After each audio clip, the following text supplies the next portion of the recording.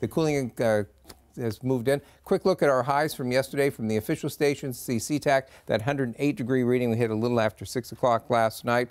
110 degrees in Olympia, 99 in Bellingham. The National Weather Service office there at Sandpoint on Lake Washington, at 107 degrees. And then again, that reading there at Quileute Airport in Forks at 110 degrees. Truly remarkable weather in the last few days. And back to more normal weather today. That marine air moving in. We've got Everett, clear skies at the moment, and much of Puget Sound has clear skies. You can see a couple little clouds beginning to show up, and we've got that marine decks made it in at least as far as Tacoma, which is, never thought I'd be so happy to see the gray marine clouds move in, but they definitely have come in with those cooler temperatures. Looking out to Westport there, we even saw a little drizzle a little while ago out there, and it's interesting. You could see yesterday morning about 8, 9 o'clock, you could see that marine deck off the coast, and it certainly did move in. Temperatures mostly in the low to mid 60s around western Washington. Our forecast overall for today, we'll have a few morning clouds, but clear out to mostly sunny. Still a hot day though, highs today in the upper 80s and low 90s. Tomorrow we'll look for morning clouds and then sunshine, mid 80s, and kind of stay in that pattern